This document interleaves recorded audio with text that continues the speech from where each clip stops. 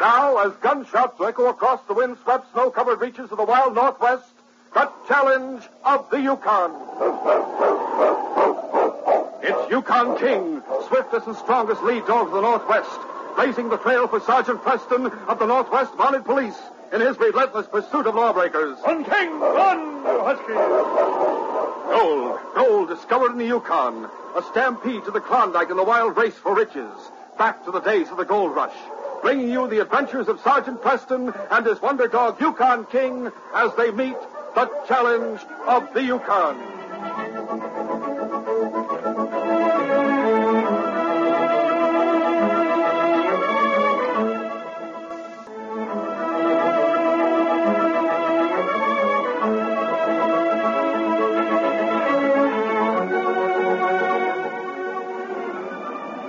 The longboat from the whaler Maribel pulled in close to the shattered hulk piled up on Sullivan's Reef.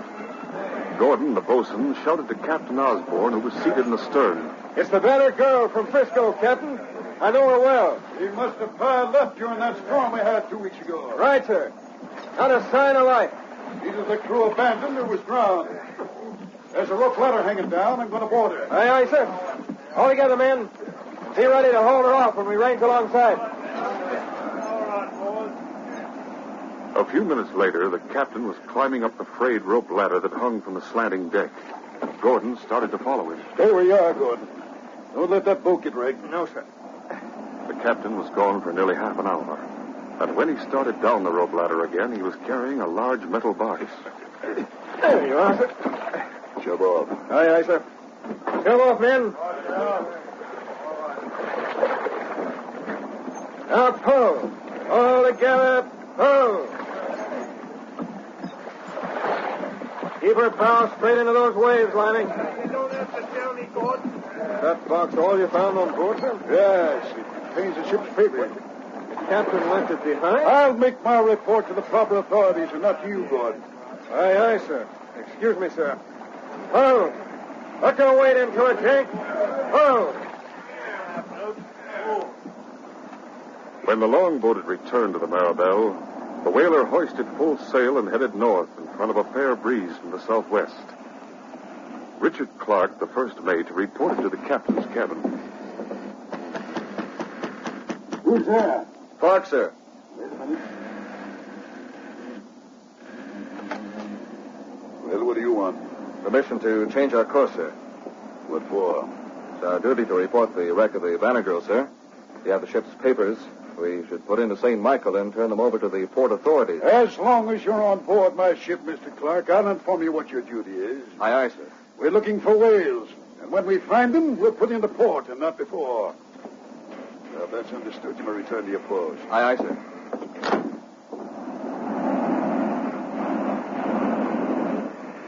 It was 2 days later that Yank shouted down from the crow's nest.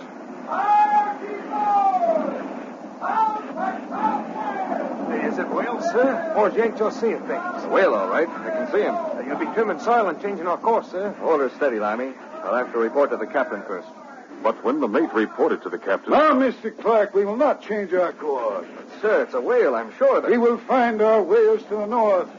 You will not change the course until you receive my command to do so. But, sir, That will be all, Mr. Clark. Aye, aye, sir. There was no explanation for the captain's refusal to take after the whale, and the crew became extremely uneasy when other whales were sighted and they were passed by as well. The Maribel sailed on to the north. Where was the ship heading? It had passed through the Bering Sea and had entered the Bering Straits. One night, Gordon knocked on the door of Mr. Clark's cabin. Come in. Mr. Clark, I'd like a word with you. Of course, Gordon. Well, sir, it's the crew. I'm speaking for the lot of them.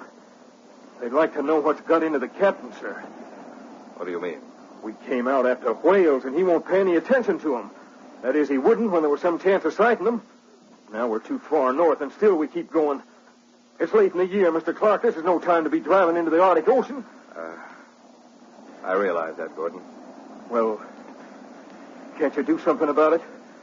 Well, I've talked with the captain. I'm sure I've said everything that's in the crew's mind.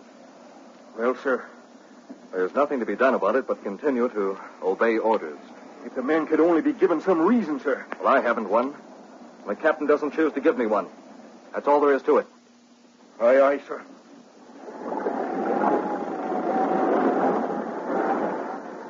Now the wind changed, and the Maribel fought against a nor'easter, past Cape Lisburne on to Point Barrow, the top of Alaska. And now at last the course was changed, east by south. But the new direction only meant that the ship was sailing on into the Arctic. The freezing wind from the north struck a chill into the hearts of the men. Oh, I know what he's up to now. He's going to let the bloomin' ice freeze us in. He's going to keep us prisoners here all winter long. He's gone crazy. That's what I say. I've had enough of it, I have. What are you going to do about it? I'd do plenty if I had the power in your right arm, you big lummox. Here, stow that talk, Lammy. There'll be no mutiny on board this ship while I'm boating. I'm not talking about mutiny. I'm talking about our nice piece of murder. Now, let's get rid of the captain and have Mr. Clark sail us home before it's too late. Now, what do you say to that, Gordon? Nothing, Lammy. You're just talking. But I'm afraid it's too late now. And it was too late. The ice caught the Maribel in Mackenzie Bay, held her in an iron grip. Roaring blizzards whitened her spars and her hull until she seemed like a ship of stone, of crystal, shining like a jewel when the sun shone, but still a dead ship, a ship unable to move.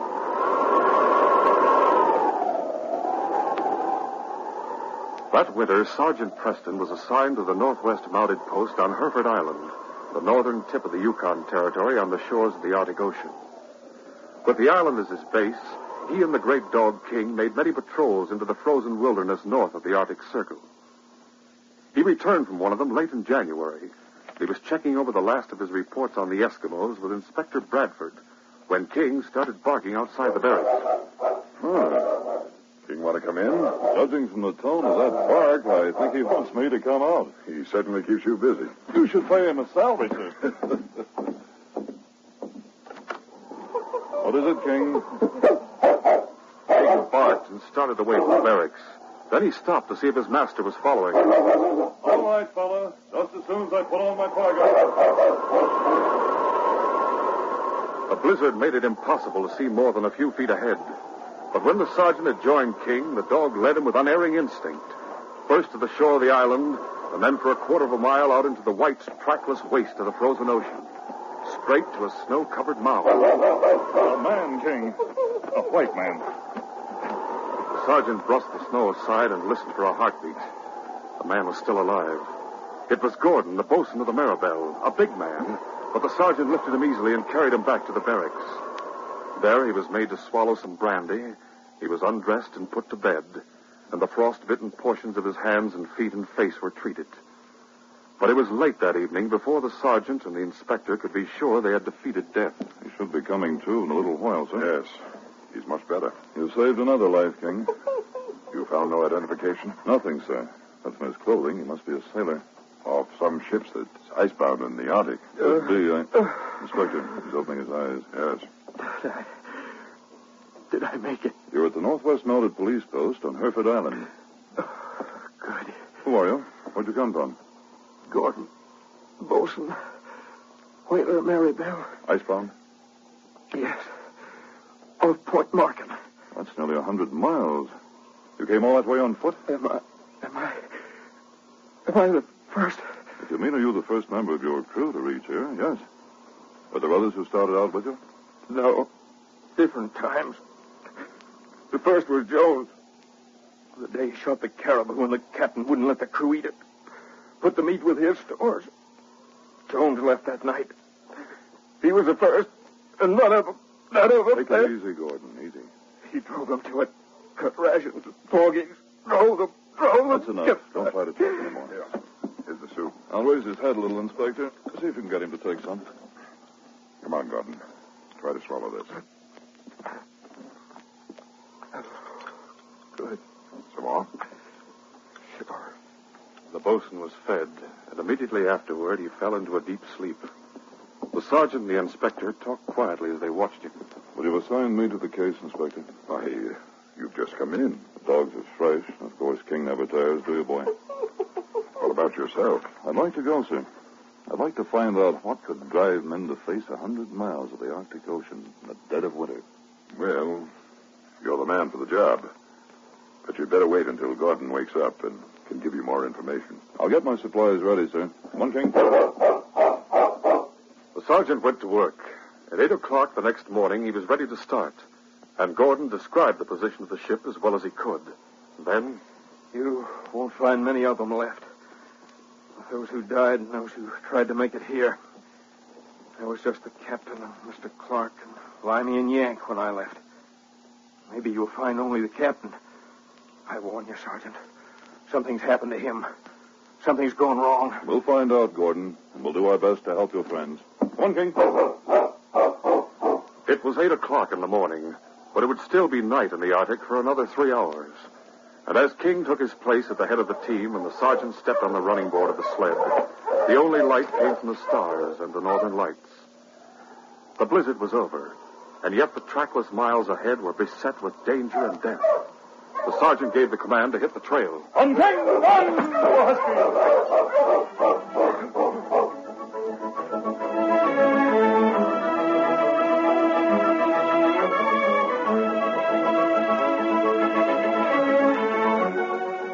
We'll continue our story in just a moment.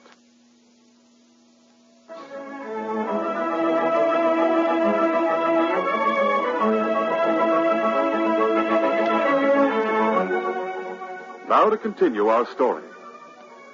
Even with King breaking the trail, it took the sergeant nearly 3 days to reach Point Larkin, and still another before he saw the icebound ship. It was midnight. The aurora had left the sky to the cold and distant stars. There was no wind, and the silence was intense. The sergeant didn't want to announce his coming to the men on board the ship, so he called out an order to King. Keep the scene quiet, boy. A growl from King was enough, and not once during the last half mile did the dogs bark. When the sergeant stepped on the brake, King needed no command to stop. Good boy, King. No one's heard us. I'll unharness the team and feed them and see about getting aboard. Even as the team was fed, King maintained his discipline and refused to let them make a sound. They ate their ration of frozen fish and burrowed in the snow to sleep. But King stayed by his master's side as he circled the ship. There's a light coming from that photo forward. Must be the crew's headquarters. I want to talk to them before I talk to the captain. Rope ladder hanging down from the deck. Looks like you'll have to stay here. Don't you like the idea, boy? Well, on second thought, I might be able to carry you up. Let's try it. Oh, you're a heavy one, King. Let's go. With King under one arm, the sergeant climbed the ice-crusted rope ladder to the deck. Now forward, boy. When the forward hatch was reached, the Mountie found it closed and impossible to open. He knocked on it.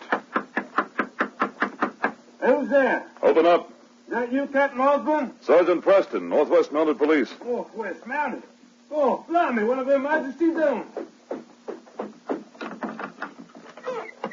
Here, stepping on into our castle, Sergeant. Blimey, what say you got with you, Wolf? My lead dog. Mind if he comes down with me? Close that hatch, Limey. Aye, aye, sir. One, King. Sergeant, you're both as welcome as the flowers in May. Why do you come to be here? Don't tell me one of the boys might have to Hereford Island. Gordon made it. Who's that with you, Limey? Sergeant Preston of the Northwest Mounted Police, Mr. Clark. Gordon made it to Hereford Island. Oh, it's good news. I'm glad to see you, Sergeant. Have you talked with the captain? No, to tell the truth, Mr. Clark, I wanted to talk to the surviving members of the crew first. I didn't expect to find the first mate in the forecastle. I've been living here for 2 months, Sergeant. Huh? How does that happen? Well, the captain had all the ship's stores moved into my cabin. It was next to his. Close, so as he could keep an eye on her. There was plenty of room here, but... He's one of us, Mr. Clark is, and no matter what Gordon says, you can talk free and easy with him, Sergeant. I'm glad of that. I want to know what's happened to this ship. There's been a curse laid on it. And the curse's name is Captain Osborne. I'd like a few more details, Mr. Clark. Gordon must have told you a great deal. Yes. You passed by every whale you sighted. You kept sailing north, long after you should have turned south. Captain's orders. And after the ice closed in, the harsh treatment and half rations made one man after another desert. 5 of them died, Sergeant. They're buried out there. I see. There were 6 who deserted. Couldn't you have stopped them? Not unless I put them in irons. 11 dead. Not Gordon, bless him. And perhaps not some of the others. There are a number of Eskimo villages on the shores of the bay, and they may have found shelter there. We'll find out. Now, what about Yank? Gordon said he was still here. He is, in his bunk. Poor blighter. Is who? He has been. His fever's down. We only had some proper food. Bully beef and hardtack. You can't expect some man to get well on that, Sergeant. There's nothing else on board? Not that the captain will give us. And what about the caribou Jones shot? He probably ate all that himself. Canned goods, mister? Well, I haven't seen a store since they were moved into my cabin. Well, I'll see them. Gordon says the captain's crazy. What do you think, Mr. Clark? It's perfectly rational. Well, something's wrong. He's accountable for everything that's happened on this voyage. He must realize he'll have to answer to the owners and a board of inquiry. Not if he kills us all off and there's no one to testify against him. He can say there was a mutiny. No matter what he says, they'll be through. He'll never get another command. Why should he throw away his career? For what? I won't say crazy, Sergeant. There's something wrong. And has been, Mr. Clark. Ever since he went aboard the wreck of the Banner Girl and pinched that box of papers. Box of papers? Banner Girl wrecked on Sullivan's Reef. The captain went aboard and came off with a box. He said it contained the ship's papers. Have you seen them, Mr. Clark? No. I told him they should be delivered at the first port we could make. But I was overruled. I'm interested. I'm ready to talk with the captain now. Will you come with me? Be glad to. You'd better stay here, King. Well, that's right. You stay here and keep me company. Yank's asleep. He won't need anything for a while, Limey. Aye, sir. And Sergeant, Yes, Limey. give it to him good. The sergeant and Mr. Clark climbed the hatchway to the deck and made their way aft. A few moments later, the sergeant was meeting Captain Osborne. His reception was unfriendly. What do you mean, sir, coming aboard this ship without permission? I have business with you, Captain. Then state it and be done with it quickly. You're anchored in Mackenzie Bay and are therefore subject to the police regulations of the Northwest Territory. What's that? Surely you know where you are. We're in the Arctic Ocean. Consult your charts, Captain. If your navigation's been accurate, you'll find you're in Mackenzie Bay. What of it? I explained. None of your laws have been broken. I've been informed you have property in your possession that doesn't belong to you. That isn't true. The ship's papers of the Banner Girl, Captain. So you've been talking, Mr. Clark, yeah? I've repeated your own statement, sir. I'll take charge of the papers now, Captain. There are none. But, Captain... I repeat, there are none. Here. Here is the box I took from the Banner Girl. When I inspected it closely, I found that the papers it contained were nothing but worthless memoranda. I disposed of the trash, and I'm using the box now for my own personal correspondence. You can see for yourself, Sergeant. Yes, I shall report your action. As you wish. Well, then, if that's all... It isn't. The Northwest Mounted Police are authorized customs officials in this territory. I want to look at your cargo. We have no cargo. And your stores. My stores? Yes, Captain. You won't find many. Mr. Clark can show you where the storeroom is. I know where it is. May I have the key to the next cabin? Certainly not. You refuse to submit to customs inspection? There's nothing to interest you in the next cabin. I'll decide that for myself. Well, if you're going to be obstinate, all right. I'll unlock the door for you. Come along. Better bring the lamp, Mr. Clark. Right, Sergeant.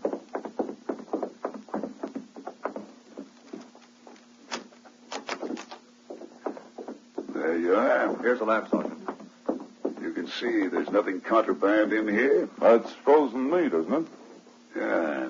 Canned goods, white flour, potatoes.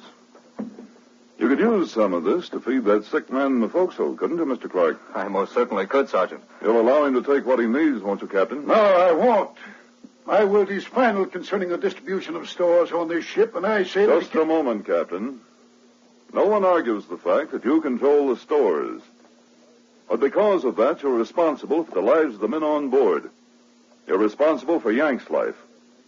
If he dies and it's proved that you had the means to prevent his death, the jury might call it negligent homicide. Utterly ridiculous. I'm going to stay here until Yank recovers or dies. I'm going to observe the treatment he receives.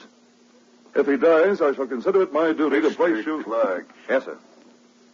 take what you need for the sick man. From now on, the responsibility for his care is yours. Is that understood? Yes, sir. Are you satisfied, Sergeant? For the time being? Then I have a question. How did you happen to come here? Gordon made it to Hereford Island. It seemed that help was needed. I see. That's all I wanted to know. When you've finished in here, Mr. Clark, return the key to me. By the time the sergeant and Mr. Clark returned to the forecastle with fresh supplies, King was finding the heat from the cherry-red stove too much for him, and the sergeant led him out on deck. He burrowed in the drifting snow, but although he was tired, he didn't sleep.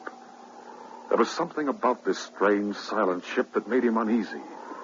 And when he saw a man come up on deck toward the stern of the ship, he growled in his throat. There was something furtive in the man's actions, and even if he could have known what the man was thinking, King's sense of danger couldn't have been more acute. The captain leaned over the railing and stared at the sled and sleeping dogs below him. Game's up, huh? No chance to get rid of these other three with a Mountie watching over them. Gordon's already safe. Safe to testify I took the box from the Banner girl. He doesn't know what was in it, but the owners do. There's only one way to keep all that money for myself. Escape and disappear. And there's only one way to escape. That dog team down there. I have a compass. I can make it to Aklavik, get fresh dogs, and drive south. Yeah, I'll wait until the Mountie and the others are sleeping. But when I try to harness that team, they'll bark. They'll wake the Mountie up unless he can't wake up. Yeah, it's the only way. Kill them all. The captain descended to his cabin. From underneath the mattress of his bunk, he took a money belt. And by the light of the lamp, he counted the yellow-backed bills it contained. $50,000. And mine if I can only get away. The captain waited. A new thought came to him. Before I leave, burn the ship. They'll think I died, too. Start with a new name. A new name and $50,000. $50,000. 3 hours passed. The captain checked his revolver and climbed to the deck. He leaned over the railing and made sure there was no light shining from the forecastle porthole. The time had come. He started silently toward the bow of the ship. King, almost completely buried in the snow, was watching. He could see the glint of metal in the man's hand, and he knew that he was carrying a gun, the weapon that hurt his ears and filled his nostrils with an acrid, biting sting, the weapon that could produce red-hot pain. An old wound in his shoulder throbbed and heightened his sense of danger. The man was almost on top of him. He sprang to his feet, blocking the path. The dog. Get out of my way, you what? Here's one way to take care of you. The captain leveled the gun and fired. But King had leaped aside behind the shelf of the hatchway. Captain fired again. A shot that splintered wood. By now the dogs were awake and barking. Sergeant Preston came charging up the hatchway. The captain whirled and fired at him. The shot went wide. But the sergeant fired and caught the captain in his arm. He turned and ran. The first part of his plan had failed. But in his twisted brain, there still seemed a chance of success. To carry out the second part of his plan. To fire the ship. He plunged down the companionway toward his cabin and wrenched open the door. The oil lamp, still lighted, was on the table. The captain grabbed it and smashed it to the floor. Flames shot up. The captain turned to run, but King was blocking the door. No. Nothing's going to stop me. With his left hand holding the gun, he fired. Once more, the bullet missed its mark. The captain's strength was gone. The gun slipped from his fingers, and he sank to the floor, clutching his right arm. A second later, the captain, Sergeant Clark, and Limey were in the cabin, stamping out the flames.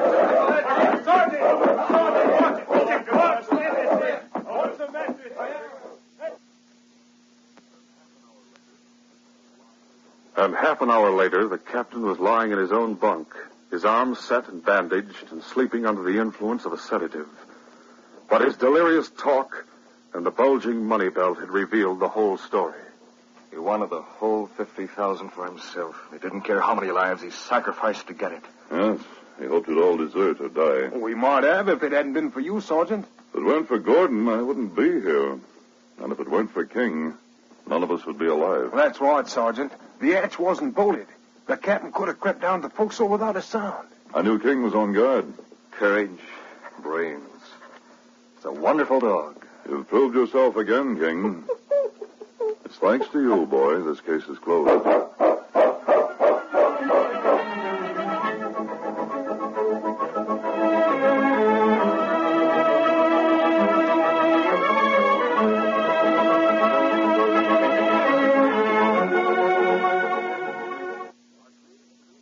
These radio dramas are created and produced by George W. Trendle, directed by Fred Flowerday, and supervised by Charles D. Livingston.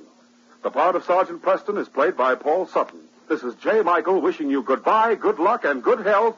So long.